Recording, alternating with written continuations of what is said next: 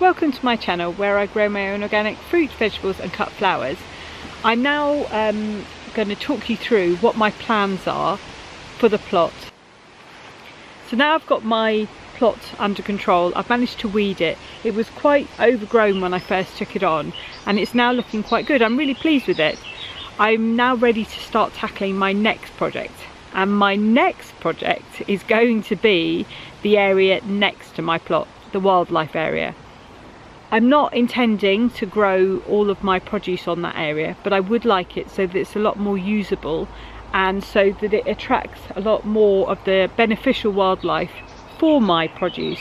So I'd like to attract things like hedgehogs, toads, frogs, my ladybugs, which the nettles are really good for, and things like that that are going to help me, and also hoverflies. And the thing that I've decided to do, I'll spin you around and I'll show you what I'm talking about. So this is the area that I'm talking about. It's just on the edge of my plot. So my plot ends, well actually my plot ends here. This bit's, the wildlife area is just encroached on it. The previous plot holder, her son came down and he was going to build, it was an underground greenhouse I think it was.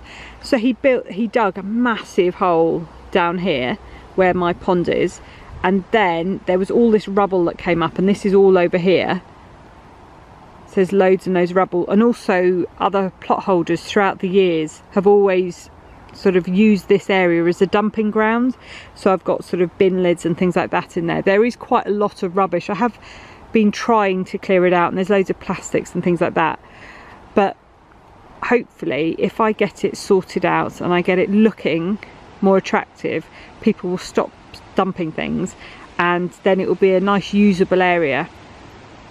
So what I've got here, I've got nettles, and I do want to keep nettles. I think these are really good for attracting beneficial insects that are predators and that help keep down your green fly, black fly, things like that. So I'm going to keep those, but I maybe don't need an area, because it's this section here, the whole of the back along there, and then as you go further down the plot there's loads of pockets of nettles, and so I might have a look at it and decide where exactly I'd like those areas. But nettles are a good sign. If you've got nettles in your garden or growing area, it means that you've got fertile soil, so it means that that area over there is very fertile. If you have a look here, this is where all the rubble is.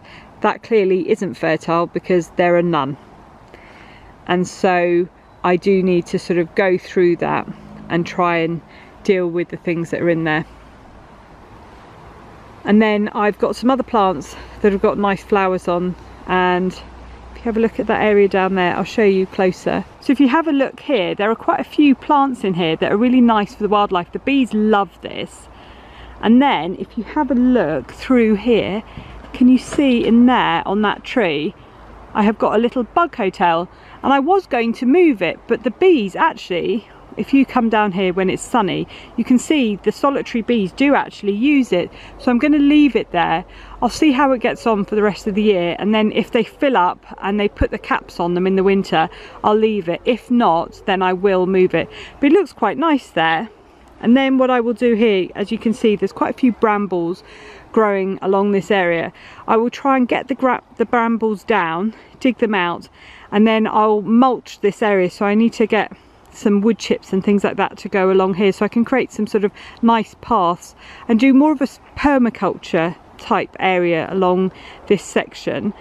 And I'm hoping that I can make things like hedgehog houses, places for toads and insects, and things that you want on your plot that you want to attract, so that you can get rid of slugs, snails and other things that are going to eat your crops.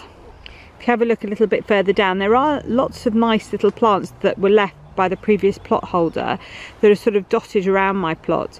I've got this one, and then further along, you can't really see it, but in amongst all this grassy area there, I have actually got a perennial geranium. So I will try and dig those up, and then I will use those. I'll either put them around my pond up the top, or I'll put them in this area once I manage to get it more under control. Oh, here is some comfrey. Now this I think is a perfect area for my comfrey. So once this area is more manageable and under control, I will dig up my comfrey that's sort of all dotted around my plot, so that I can then just have it in the wildlife area, because the bees do really love it, and it is great for making your plant feed and for putting in your compost bin. But it grows so big and it self-seeds, and so I want it in an area where it's not going to be in my beds and taking over where I'm growing my crops.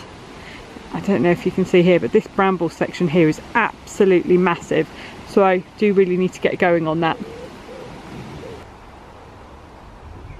That's really nice.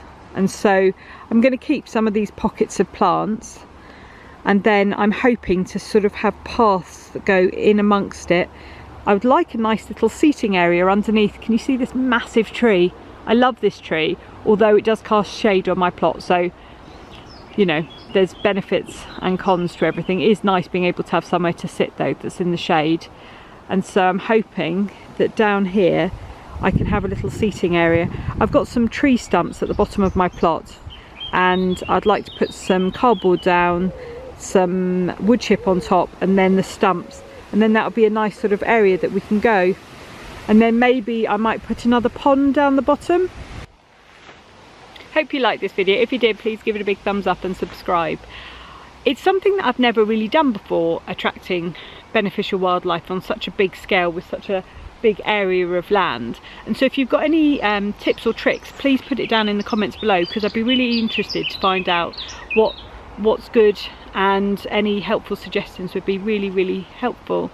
What I'll be doing is I'll be posting more videos with updates on my progress, so you can see how I get on.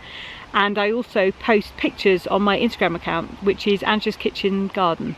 And if you have a look down in the description below, I'll put a link to that down there, so you can also follow me on Instagram. So take care, stay safe, and I will see you on the next one. See you later, bye.